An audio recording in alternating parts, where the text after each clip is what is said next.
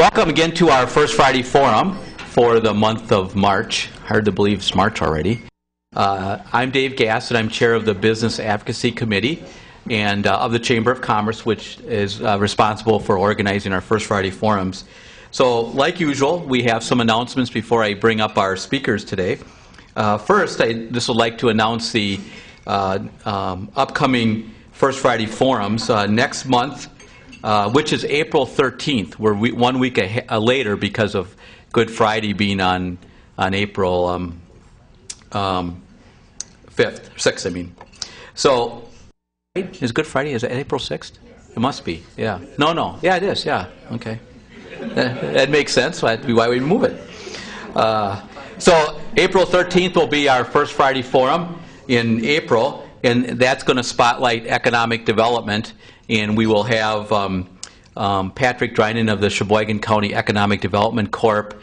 And we'll have, I think, Chad Pelishek of the City of Sheboygan, Don Pullman from the City of Plymouth, and probably one or two others who will just talk about sort of economic development in Sheboygan County.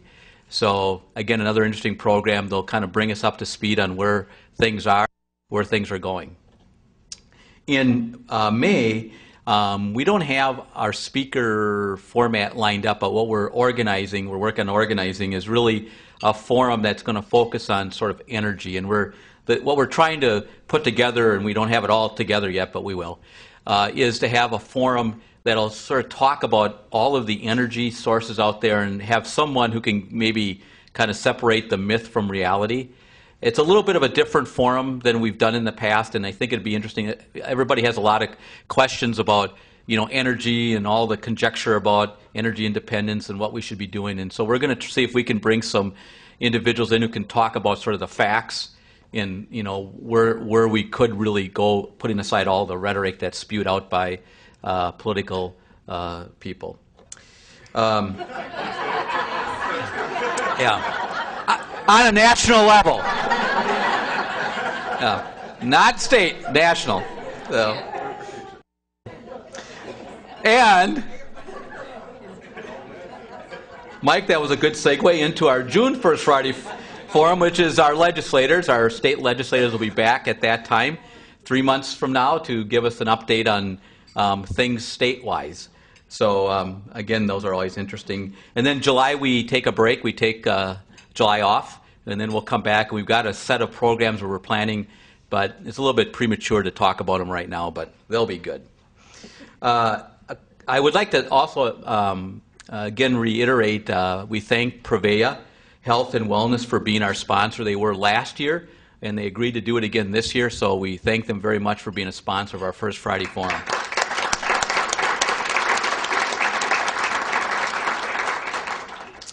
The other thing I'd like to mention is I think every one of our First Friday Forums we've had taped and replayed on our local public television, and that is WSCS, and that's Channel 990. And I want to thank WSCS and Steve, who has been very diligent about coming and taping our shows, our First Friday Forums. And it'll be replayed probably next week, Steve, and maybe sometime after that, so you'll have to consult the format. Betsy? I was going to say that now I've discovered you can go to their website and you can actually replay them. So if you know people who wanted to come and can't, we'll be putting it on our site too. WSCS Sheboygan. Yeah. Okay. So they are recorded and kept there now, so you don't have to wait to see them on your set, or if you don't have that particular cable. Great. So we thank WSCS. It's a good service that they provide for us and being able to get this information. Upcoming March 14th, we have a business after hours at the Kohler Spas, which has become very popular. So if you are at all interested, call in quickly. Go to the website. Yeah. Maybe just a comment on, for any of you attended, for any of you who didn't attend the Chamber annual dinner, maybe congratulations to the Chamber staff for organizing what I thought, and I think most people agree, was a very well-organized annual dinner of about 500 people were there and I think I was commenting to Betsy before our meal, is, you know, when you think about bringing 500 people in, serving them cocktails, getting them sitting down to eat, having a program and giving out awards, and you're done at 9:10, that's pretty amazing. So congratulations to the chamber staff and all those helped organize it. And at the annual dinner, you may have noticed, it was pointed out, the slogan, "Better Together." And I think you're going to see that more and more, and that is, I think, that's resonated with a lot of people, and I think it does signify, again, what the chamber's all about, is that, you know, as a team, we accomplish a whole lot more together than we could as individuals. So I believe that's all the comments I have. So oh yeah, we'll forget that. So our topic today are our legislators, and let me introduce them up, and they're going to speak. We've asked them maybe to highlight in some short comments sort of the committee work that they're doing, or the significant aspects of their current committee work, as well as legislative things they're working on. And then we're going to really open it up. We want to reserve enough time to open up for questions and answers.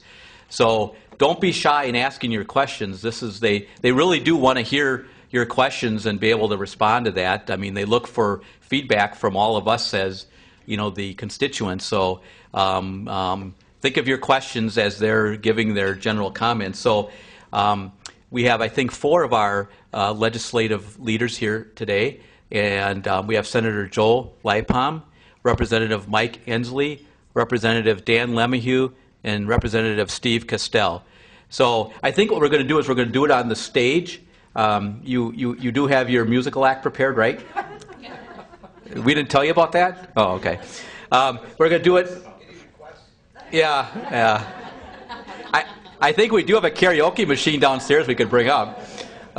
So they're going to speak from the stage, and then I think maybe we'll let Senator Leipom go first, give the Senate perspective, and then the representatives can decide how they want to go in their order. And then after that, then we'll have comments. The mic is on, so everything should be set to go. So, gentlemen, if you'd like to come on stage.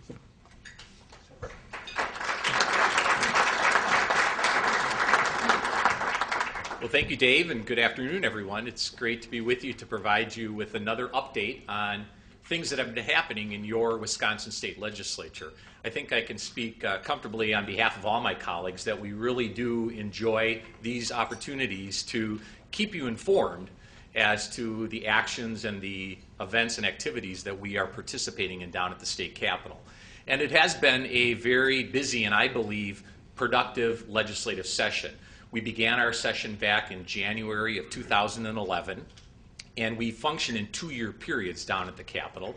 Our 11-12 legislative session is coming to a bit of a close over the next couple of weeks, and we look forward to talking with you about the issues that we're working on. What I've provided for you today is an update on what I think are some of the highlights of the recent legislative session. The trifold piece that should be in the center of your table identifies what I would again call key legislative actions that have been taken by the legislature between January 2011 and December of 2011. So most of the items in this document have been adopted in both houses of the legislature and are law in the state of Wisconsin. And I detail that in each item that I address. I'll give the status, but most of this reflects kind of business that's been completed and has become law. It focuses a lot on working to balance our budget, to force our state to live within its means, to reform the way in which we administer and manage our governments, not only at the state level but at the local level, and at efforts to grow our economy and our job base, our private sector job base in Wisconsin. The one-page sheet is just a quick update on bills that have moved through the state Senate since January of 2012. So this is kind of our winter floor period, and the 20 or so bills that I list there are kind of key or highlight issues that I would suggest have made their way through the Senate. Many of them are over in the Assembly, being considered, and we'll move on hopefully within the next couple of weeks. So I hope you read through that and learn a little bit about some of the specific things we've done or that we're working on. I serve on a number of different committees. I think collectively you can be proud of the fact that the 5 legislators that represent parts of Sheboygan County are on most, if not all, of the key committees in the legislature. And your county, our county, has a real strong voice and influence in what's happening in most legislative matters. The Chamber provided you with a listing of all our committee subjects. The key committee that I chair and have been focusing on is our Committee on Economic Development, Jobs, Veterans, and Military Affairs. And that's really what my focus will be for the next couple of weeks as, again, our legislative session begins to come to a close. And we've got a couple of areas on the economic side of things that we continue to work on. We are hoping and working to try to find yet an opportunity in which we can make additional angel seed or risk capital available in the state of Wisconsin.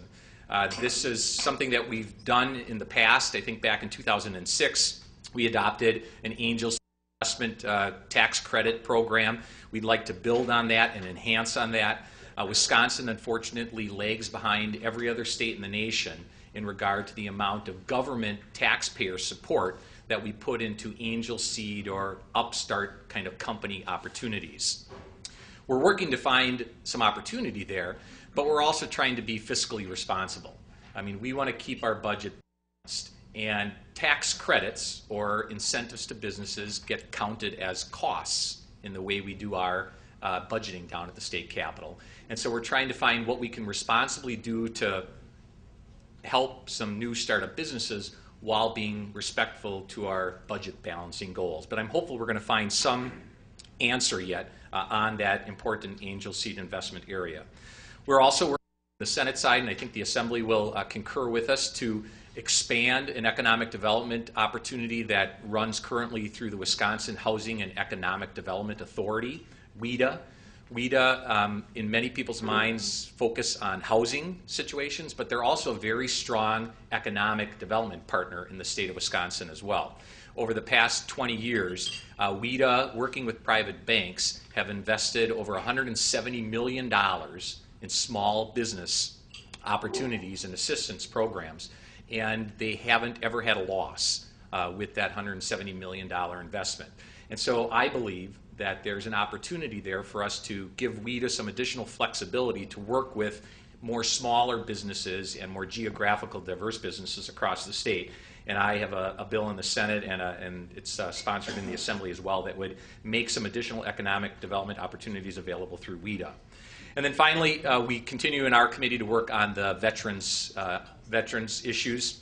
And really our key focus there right now is that over the next couple of months, we're going to have thousands of Wisconsin citizens returning because of the stopping of activity in Iraq and changes in Afghanistan. A lot of our military folks are coming home. And we want to make sure that these folks come home to Wisconsin, find jobs, and then stay here in Wisconsin. And so we've got a couple of bills that would do some simple things, like a military serviceman or woman may use their skill and their talent to be a health safety officer within the military to do health issues. We believe that what they've learned and what they've experienced on the health side in the military should equal or equate to the training or the requirement that they would need for a certification to become an EMT in Wisconsin. And instead of having to go through a whole separate certification process when they return to get their state certification for an EMT, why don't we allow them to use their military experience to meet that training requirement? So it's a simple change that we're going to make, but it really, again, will help these individuals get into work-based opportunities when they return home. Those are some of the job-related focuses. Obviously, I can't neglect the biggest job issue that is kind of lingering over the Capitol at this time, and that's the mining permitting bill that the Assembly has passed, and the Senate, I hope, will pass, and we'll be able to get a bill signed into law. What we're looking at doing, again, collectively as a state, is streamlining and improving the process in which an applicant and their applicant would go through to be able to get a permit to mine in Wisconsin.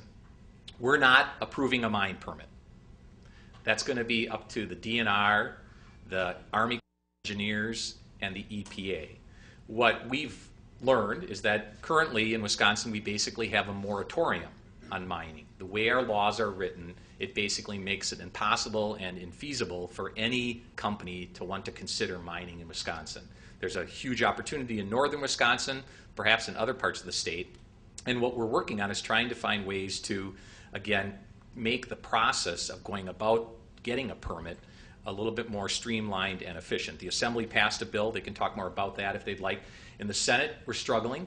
One of our Republican members is not yet on board with a even amended version of the Assembly bill, and there's not a Senate Democrat yet that's willing to step forward to support any type of a proposal that would help to bring this type of a mining operation to Wisconsin. We'll be meeting in Finance on Monday, and our hope is that the Finance Committee is going to be able to find an answer and hopefully get a mining bill moved forward. The other thing that I should mention, because again, we're going to be raked over the coals for this issue as we have on most over the past year.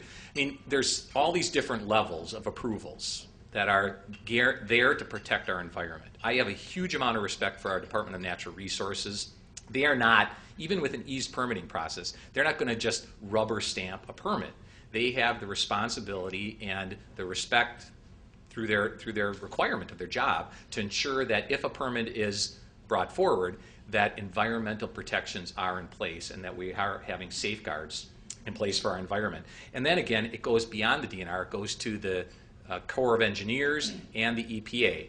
And above all that, to talk about this, in our Constitution, we have what's called the public trust doctrine in Wisconsin. And we, the citizens of Wisconsin, have said, you know, we value and respect our environment. And we're going to build into our Constitution that nothing can violate the trust and the respect that we have for our environment. And so, you know, even if we tweak the timelines a little bit and, you know, change some of the processing, any permit still has to meet that constitutional muster of being, again, in line with our environmental values here in the state of Wisconsin. I'm hopeful, again, we can maintain those environmental standards while recognizing that we've got to, in Wisconsin, start to move forward on some job opportunities and economic opportunities that are key and pertinent to our state.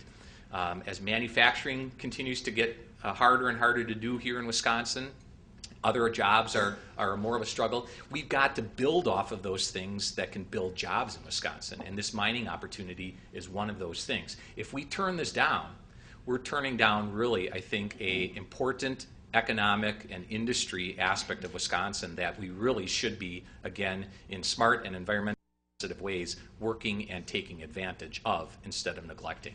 So that's my update, and I know the representatives will have even more good information to share, and then we do really look forward to your questions and your input. Thank you very much.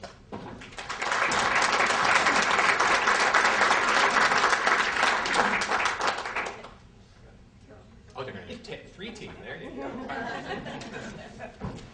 So it takes three of us to replace him. Joe gave a very energetic and positive report, and I like that. But when I tell you that it's very good to be back in Sheboygan County looking at all of you, believe me when I tell you that. It's been an interesting session, and in some ways challenging, in many ways very, very rewarding. We've accomplished more, and I can say this with complete confidence. We've accomplished more in this session than I think in the 10 prior sessions combined. It's been that dramatic. And not everyone's happy with what we've accomplished, but it's my belief that what we've done up to this point is very positive and is going to help Wisconsin position itself to be a national leader in economic development, in economic environment in general, and fiscal stability, which is really what our job is to manage the state's resources on your behalf and to find a way to provide the services within available resources. And that's not been done so well over the last long time. And we've turned things around to the point where we have a manageable situation that we can feel good about. I've had the opportunity to do some interesting work in the legislature over the years. This year I serve on a number of committees. I serve on the Children and Families Committee, which in the past I've chaired for a number of years. I serve on the Insurance Committee, and then the Criminal Justice and Corrections Committee, and I chair the Education Committee. It's been an interesting and fun time, sometimes challenging time to be chairing that Education Committee because there's a lot going on. But when we talk about exciting stuff, it's there. I mean, we've been working on issues that have really just been kind of talked about in idle conversation over the years. Beyond all of the drama that you've heard about, there's some less dramatic or headline-grabbing things that have gone on that can have dramatic effect and on the future of our education system and the future of the opportunities that we can provide kids in Wisconsin. Over the course of the last 12 months, there were some major efforts that were ongoing. The first one that started was actually generaled by Tony Evers, who's the superintendent of public instruction in Wisconsin, originally from Sheboygan County. And he headed up a group working on a task force looking for ways to evaluate educators, teachers, principals, to create a system that everybody could agree on, that we're going to evaluate educators in a consistent way across Wisconsin. For the first time ever, that evaluation is going to be going to rely partially on student performance. That's going to be a centerpiece, not the whole pie, but it's going to be a major part of the evaluation system. Student performance, not raw test scores, but student performance measured over a period of time. Something the technology today allows us to create growth models that can measure how well students do from one year to the next. That's some neat stuff. The other part that was going on, the governor came to and talked to the committee chairs, the education committee chairs, about 8 months ago, and asked how we could start a conversation about reading in Wisconsin.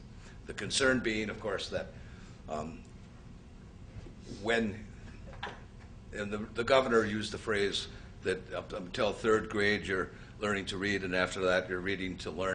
I don't know if that's exactly wraps everything up in a nice package, but the fact is, if young people get past the first few years of their education and not learn to read, life is going to be very difficult for them, and their odds of being successful down the road get less and less with every day. So the governor wanted to focus as much energy as possible on taking a look at what can we do differently to help make sure kids have the best opportunity to learn to read. That was a long-term task force that met quite a few times, and it included representatives from all the different education areas around Wisconsin, all the different disciplines, including representatives from business and the education community, along with some of us legislators. And we came up with a package in the end that we think will, not immediately, but will have a major effect. And what it amounted to is, what everybody could agree on is that the most important thing to a classroom is the teacher. So we're going to make some changes that will ensure that when young teachers or young folks are going to schools of teacher preparation, that they're actually getting the tools they need to be able to walk into a classroom and be successful. And we found that isn't necessarily the case right now. So there will be some changes that'll have an impact on that. And then we're also going to evaluate kindergarten kids.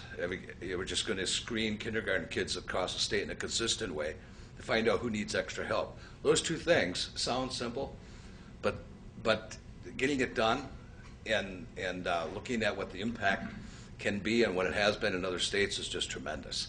So we're pretty excited about that.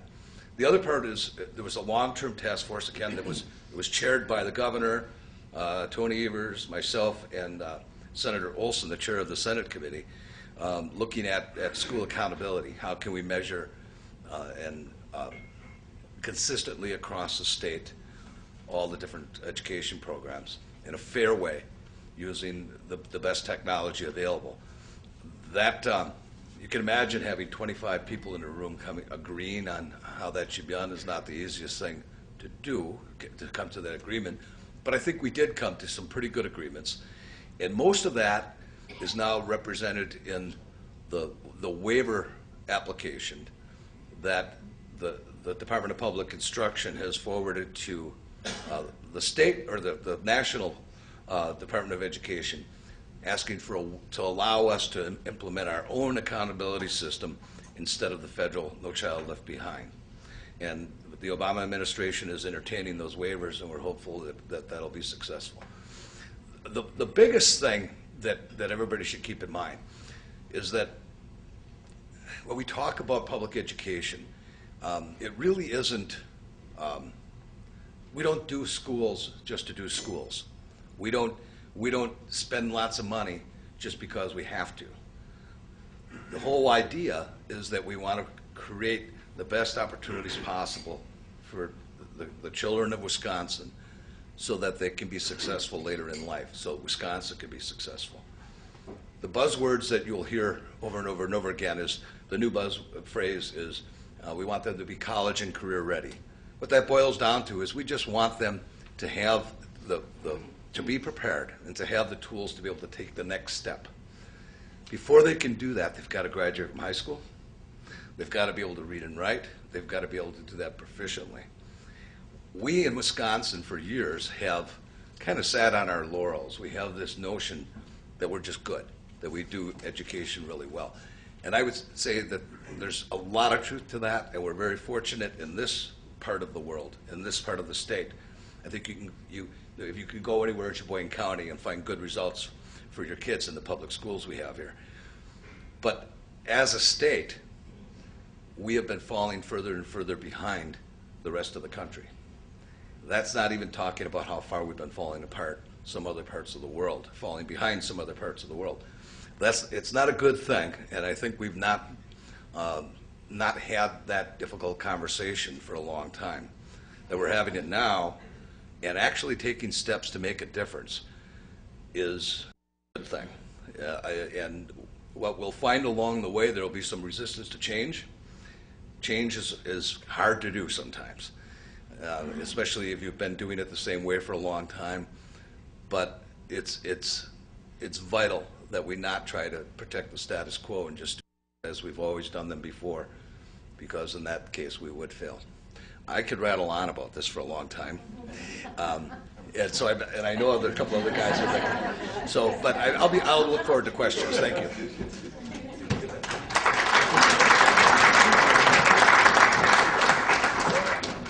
Good afternoon. 14 months into this now, so I am now a veteran. Yeah, right. If you want to talk about committees, I'll just preface my comments first by just saying, based on the previous occupation that I had before I ran for office, I was well aware of what was happening in Wisconsin, as I'm sure all of you are as well. And that is the fact that we were no longer being competitive from a economic standpoint and from a business standpoint. In my view, excess taxation, litigation, additional regulations that have been piled onto the businesses have made it more difficult for you to do your business and to make money and to employ people. When I received my committee assignments, I was chosen as the vice chair of the Jobs, Economy, and Small Business Committee. I knew that was going to be a pretty major deal because of what was in front of us and the reforms that we were looking to put in place. Didn't have a very good feel on transportation, which I also sit on the Transportation Committee, and Ways and Means. Little did I know, and again, I don't have a whole lot to compare it to, but it was a daunting task because, especially here in the last few months as we're kind of winding down our session, maybe for my veteran colleagues who have been through that before, they're probably used to that. I assume that even this session, it's probably even a little bit more ramped up just because some other things are going to be happening in the next few months that I think have pushed things forward even faster. So it is an arduous task to actually get some of these LRBs and get some of these proposed bills and co-sponsorships and do your homework and study both sides of all the issues so that you can hopefully make an intelligent choice on whether to support a bill or to vote for a bill. The one thing I want to mention is just some real brief statistics regarding the current 2011-2012 session. By the end of the session, I'm speaking for the Assembly only. By the end of this session, the Assembly will have been on the floor for more days than each of the last two previous legislative sessions. There were 20 session days in 2007, 9 session days in 2008 for a total of 29. In the 2009-2010 year, there were 25 session days in 2009, 6 session days in 2010, so a total of 31. As it stands right now, with much more yet to go, the 2011-2012 session has had 29 session days in 2011, 4 session days in 2012, with a few more to go yet, so we'll be probably in the mid-30s as far as session days. I think there's been some media publicity that, that things just aren't, we're not in session as much as we should be, but we've done more. Bipartisanship. Despite some of the claims, again, that there's been so much division within the two parties, this year, let's see, 96% of all roll call votes this included Democrat and independent votes. 110 roll calls have been taken in the Assembly so far this session. 68 out of the 110 roll calls, or 62%, have had 66 or more votes.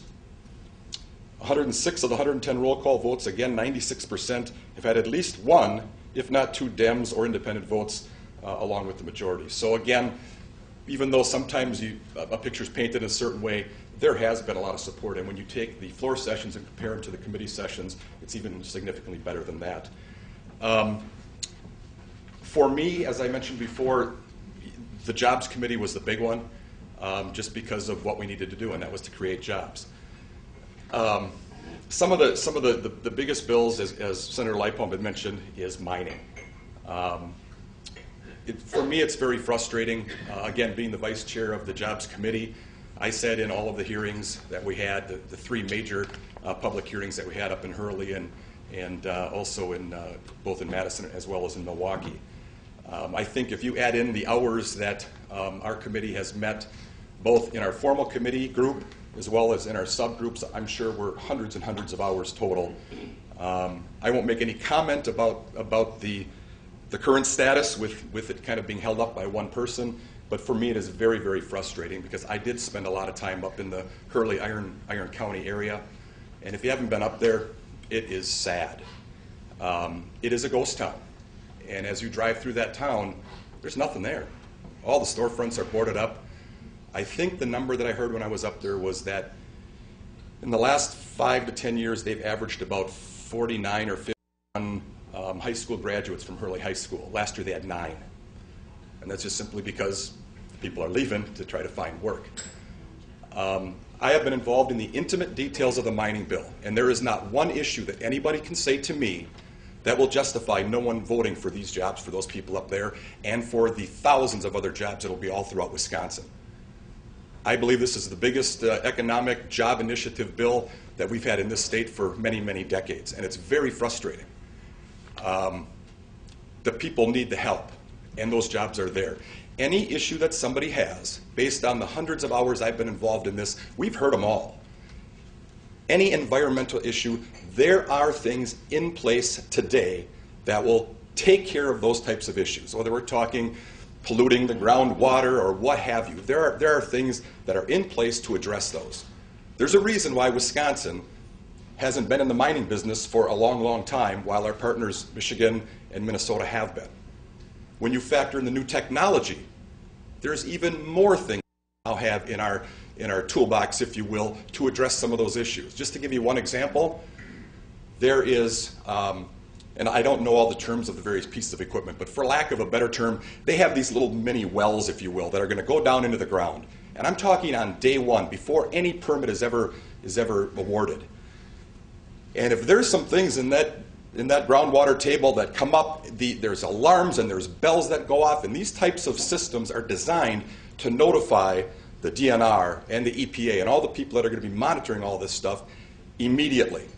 And then there are corrective actions in place to address those things way, way before it's ever producing iron ore that's going to be hauled out in trucks. Now again, I don't want to be partisan, but I have to tell you, the bottom line here, there's not one, our friends across the aisle, there's not one of them that is for this bill. Not one. And I think it's absolutely a shame. We, according to Senator Lightbaum, we are still, fighting the battle. But if we don't get this bill, it is going to be really unfortunate. What we're doing right now in Wisconsin, in Madison, and I think Representative Castell mentioned this, and I'm sure most of you know this, what we're doing is not rocket science. We started off with reforms to not spend more money than we have. And we all know what's happening in Washington. We know what's happening in just about every other state in the country. So we started to put forth reforms to address these things. Unfortunately, the umbrella, the federal umbrella, and what's going on in Washington, D.C., kind of casts a little pale over that. So it kind of limits us to properly position Wisconsin so that when some of those other changes take place, we're going to be ready to rock. And we're starting that process right now. I will end by just saying that, as Senator Lightbaum had mentioned, we really appreciate the opportunities to talk to you in these types of events. And by all means, if you have issues, please let us know.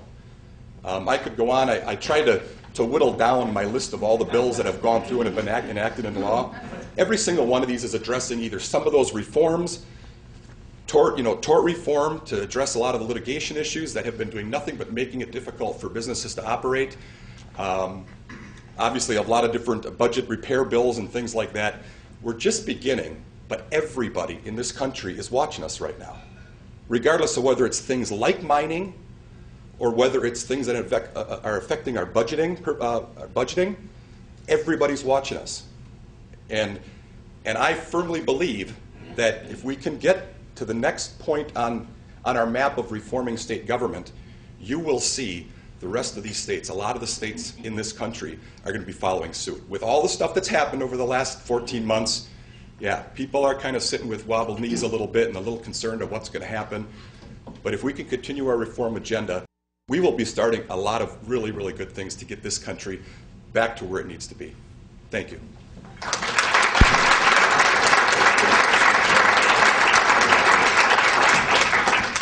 60 seconds. Okay. And you can clock me. I serve on Joint Committee on Finance and Joint Committee for Review of Administrative Rules. I serve with Senator Lightbaum, Senator Grothman on those committees. I think we've done yeoman's work trying to reel in some of the administrative rules that have been oppressive to businesses around the state. And obviously our budget speaks for itself.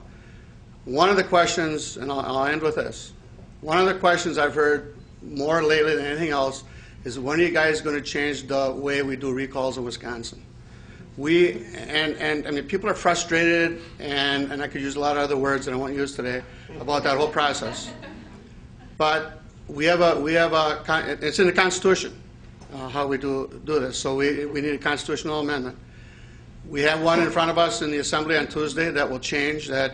You can only recall an elected official for if they commit a crime, or if there's probable cause that they violated ethics rules in the state of Wisconsin. So that there's a reason. Right now, you don't have to have a reason. It's hard when you're the party that's being recalled to change the recall rules. This won't change anything that's happening right now, even though we'll be accused of trying to do that. But it's time that we allow elections to stand and only use recalls for what they're meant to be. And so we have that constitutional amendment. It would have to pass both houses in the next 2 weeks. And then next session in January, starting in January of 2013, and then a statewide referendum. Hopefully we can get something like that going so that we don't have to go through this mess again. Thank you.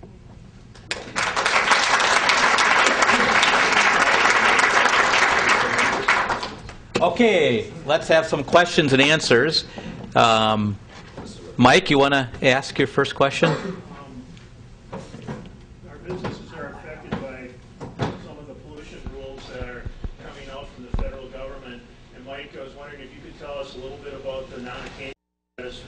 Sheboygan County? I know it's not good news, but I think we should know about it. It's one of those moments where you just have to like, oh, are you kidding me? I think it was Wednesday of this week. I was in a meeting and found out that the dual stage vacuum system that's on all the gas dispensers, the gas pumps that suck away the vapors because that is putting ozone into the air. You know, the EPA in their illustrious wisdom has now figured out that it actually makes the environment worse. The two competing vacuum systems actually make more ozone go into the air. So they're now allowing us and allowing the gas stations and things to not have to put those in anymore.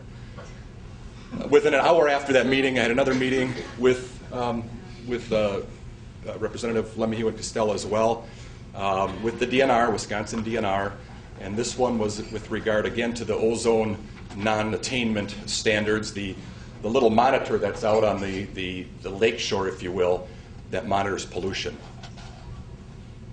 I should have brought the map because you'd all get a laugh at it, but when you look at where the monitoring system is for Sheboygan, out of Terry Andre, right near the water, all the pollution just comes up Lake Michigan.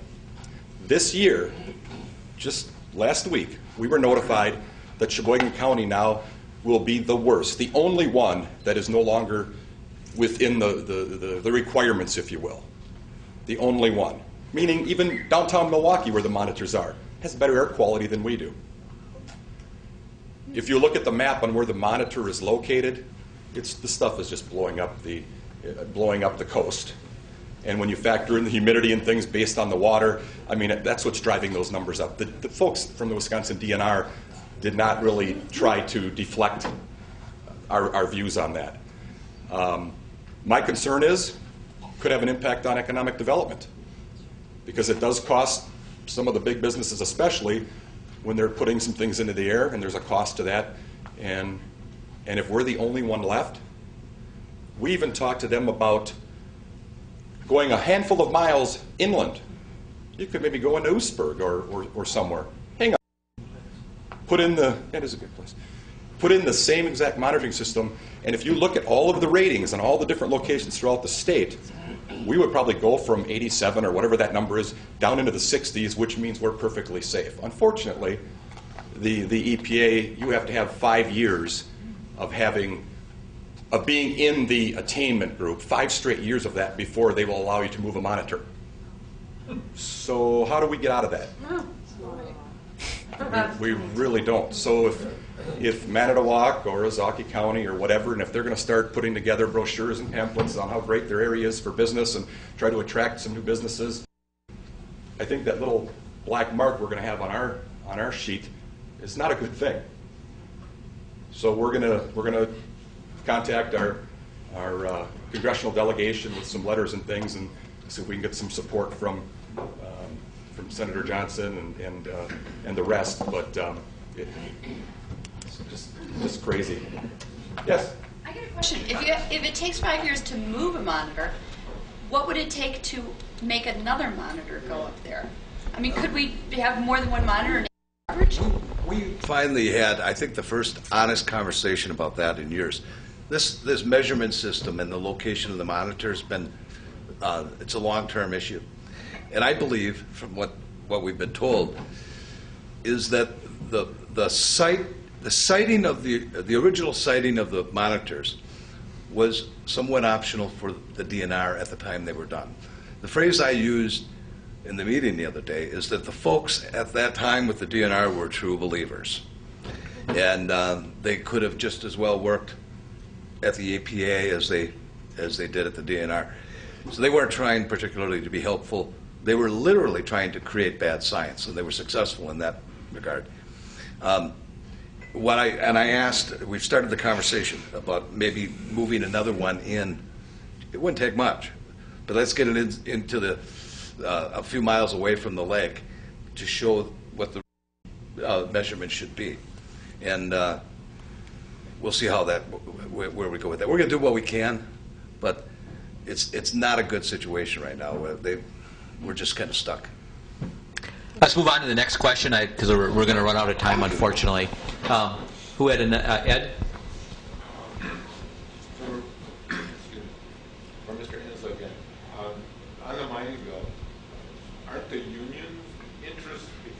behind this bill? No. Why aren't they? I think basically it's because they don't want to give a win to Scott Walker. That's what this is all about. This isn't about jobs. This isn't about the environment. This is about giving a win to Scott Walker during a recall election.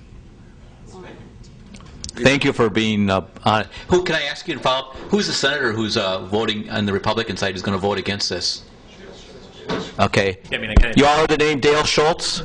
Maybe some letters might be appropriate. Well, and to Won't the work. Democratic members of the Senate who specifically represent the communities in which the mine would be located, none of them are on board in support of the bill.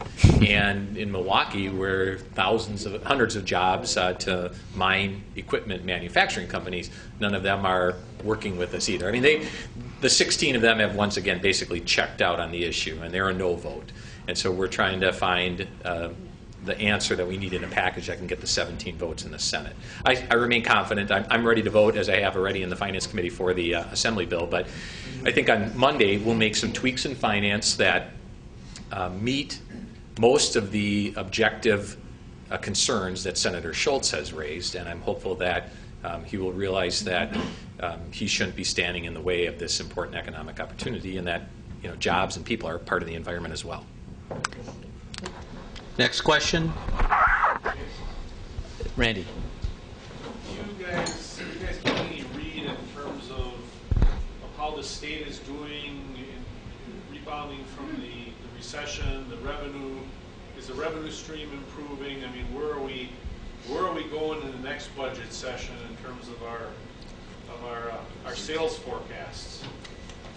And maybe when you answer that, Joe, and others, maybe could you comment, there's been a lot of press about, especially on the other side, about Walker's job numbers were actually, we have worse unemployment than the rest of the country, and things were going worse and worse and worse. Could you include an answer to that comment? Sure. First, on the budget situation, I mean, we are 8 months into our 2-year state budget. It's the 11-13 state budget. It's a budget for the first time in 12 years was actually balanced, and had everything moved forward as we had hoped when we passed the budget, we would have been looking at a surplus, actually, for the first time in 15 years, of about $1 billion. All of our budgets are based off of estimates that come forward to us from what's called the Legislative Fiscal Bureau. They're professional people that look at national forecasts and state forecasts on revenue and expenditures. A couple of months ago or weeks ago, they gave us a little bit of a warning saying, the economy isn't going as well as we had estimated back when you guys passed the budget in June or July. We think it's going to pick up, but we just want to give you a warning that it's looking right now where you could be about 1% off on revenue, and that equates to about $160 to $200 million or something like that. I think it's great that they gave us that warning because it disciplined the Republicans in the legislature even further to not be passing any bills that would spend any money. I think since the budget's passed, we've probably only agreed to spend like less than $1 million, which is unbelievably disciplined for a legislature. I mean, it really is. In the grand scheme of the fact that we're dealing with a $66 billion, budget every 2 years. That discipline is also then impacting, like I said, trying to find money for this angel seed investment. We could do things in the past. We could say, well, let's just borrow another $60 million or something like that and put that into angel seed, or let's just take $60 million and put it on the deficit at the 2 years. We're not going to do that. The only thing that we're going to do is if there's some cash that we think is legitimately available, we'll put that into investments that we think are wise. So we're on track. I think all of us would wish the economy was going better than it was, and you all can be a part of that, obviously. Consumption and employing people is a key part of that. But overall, we're doing well. I mean, we've created, or you have created, close to 40,000 new jobs in the state since January. In comparison, the 2 years prior to that, we lost 150,000 private sector jobs. So it's not at the number that we'd like, but we're actually gaining jobs in Wisconsin now instead of losing. Again, 35,000 plus in comparison to 150 negative. I think the other good thing to talk about is that, again, for like we had always been in Wisconsin, we now have more manufacturing jobs in Wisconsin than government jobs. If you remember last in the last 2 years of the last administration, for the first time in our state's history, we had government jobs exceed manufacturing jobs in Wisconsin, and we've turned that back to the right perspective. So those are, I think, some good positive things. Obviously, we want to keep growing the economy. Dan.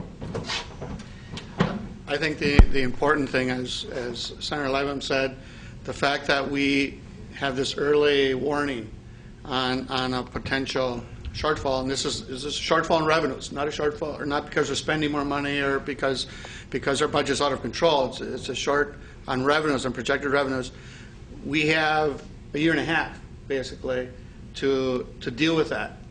Now, if we don't do anything, a year from now, we got some serious problems, because then we have to find that $100 plus million in 6 months. Well, the shorter time you have to find that, the more problems you have. So if we're disciplined, if we deal with our agencies as we should, as a finance committee and as an administration, we can deal with that. It's 1%. It's something we can deal with, as long as it doesn't get out of hand. Hopefully, the economy will continue to improve, and those numbers will change. But it's because of the revenues, not because of a spending problem that we have. One thing that I think doesn't quite go through all of the communications that go on in the media is the intent that medical assistance programming is putting on the state budget. It's really kind of taken over the spot. It was always K-12 education before, but the pressure for the last 24 months has been coming from medical assistance cost increases. There's a lot of time spent talking about cuts to medical assistance that the governor and legislature have done. Truth is, the last budget put in what, about 1.2 billion more just into medical assistance programming, and yet it's not keeping up with the increases. So we're going to do everything we can to make those programs as efficient as possible, so the people who really, really need the services the most can get them and have the safety net available to them. But we're going to have to be more careful with how the dollars are spent, or it'll just eat our entire budget. Let me just expand on it real quickly, because it's important. This isn't getting enough attention, and it really is the issue that's demanding and really a big player in our budget. In the last 2-year Doyle budget, they used $1.8 billion of federal job stimulus dollars, $1.8 billion of federal job stimulus dollars to expand Medicaid programs, in Wisconsin. Not a penny of that money was available on day one of this new state budget that we're in. And what Representative Costell shared is that, even though, we're being castigated as these cold-hearted, evil people, we committed $1.2 billion of your state tax money to backfill that $1.8 billion hole that was one-time federal money. And every new penny that's coming into the state budget during this 2-year period is going to that $1.2 billion investment that we're making in programs that help our fellow citizens. On the news last night, there was a report about legislation on a minimum markup for pharmaceuticals, that Wisconsin pays more for pharmaceuticals than a lot of other states because we have this minimum markup law. Where do all of you stand on that? And did I correctly depict that? I don't think anybody has correctly described the situation. It's a little less dramatic than people make it out to be, with less impact than people would like you to believe. It's a law that's been on the books since the 1930s. Anybody that's been in retail kind of knows about it. Not everybody pays that much attention to it. What they were saying up until recent times is that it was adding 15 cents a gallon of gas or something like that. Totally not true. If you talk to the folks that are in the gas business, they'll tell you that 15 cents doesn't exist. So whether or not it has the impact of what people believe or not, the law, what we should do is not make that change based on bad information, but we should have all the information in front of us. I can tell you, without going into a long explanation of why it may or may not be a good idea, a number of years ago, Minnesota eliminated that law, and a couple years later re-implemented based on the bad impact that happened to businesses in between time. So. Any other questions? We probably have time for a little bit, but we have time for maybe one more question if anybody has one. Right here. As a follow-up to the increase in spending on medical assistance, do you think a lot of that has to do with the job situation, that more people are eligible for medical assistance because we don't have the jobs that we had 4 or 5 years ago? Well, first and foremost, it's due to the fact that, again, with this one-time federal money, they actually expanded the eligibility opportunities for more people. So our income eligibility was raised in Wisconsin to be one of the highest in the nation. And so, they took one-time money, made all sorts of promises to a whole new group of people and saying, now you too can be entitled to your government through this Medicaid entitlement program. And they did that knowing that none of that money was going to be available 2 years later. And I just want to kind of clarify or correct what you said. We didn't increase spending in Medicaid by 1.2. We backfilled the one-time federal money. We've actually had to make some tough votes, and we've actually had to vote to reduce Medicaid spending by $600 million just in the budget. Yeah, and I mean, none of that's easy, but I think, again, we take pride in the fact that we were able to find $1.2 billion of new money to backfill that $1.8 billion hole. I've said this before, and we probably are self-serving, but it's true. We have the best set of legislative leaders of any county in the state of Wisconsin, and we're really thankful for that. So thank all of you.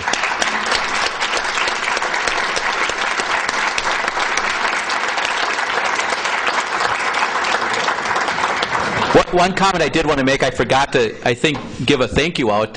You may have noticed the staging. That staging was provided by Windsor Industries. Is Charles here? No. Yeah. And so Windsor Industries makes, this is actually docking for docks and lakes. And so he's got a multi-purpose product here. So it's very nice, and we thank him. And I think he's indicated he's going to let us use it for future events. Have a good weekend. Thanks, Dave. Thank you.